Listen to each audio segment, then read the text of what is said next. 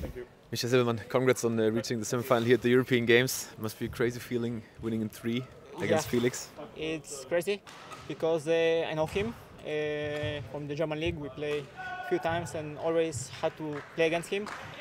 He's a very tall guy, and for me it's hard to play against players style like this. You know, when everything like go sharp to the lines.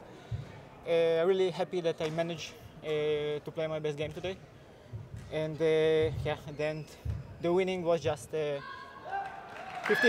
I'm happy that I took today, but he's a very good player and hard to play. Can you describe this winning feeling at the end when you score the point at 2018? It's different feeling than last time, because here I just focus to make the point and not to lose. And my concentration was so hard, so I didn't think about if I win or if I lose. Just focus, and build the next rally. And when I didn't expect him to make any mistakes.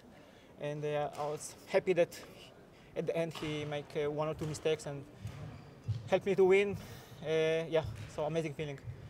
Now you're playing against Christoph Popov tomorrow in the semi-final. He also had a crazy match against Mark Kalju. What are you expecting from this match, and are you looking forward to play against him? Let me recover today. Okay. Last time I played against him, I think 3 weeks ago in Singapore, I lost. So I need to see what I need to change and how to improve. So to play better than last time. Yeah, just focus for my recovery today and mentally recover everything. And no matter about the match tomorrow, you already secured a medal for your country. What does this mean to you?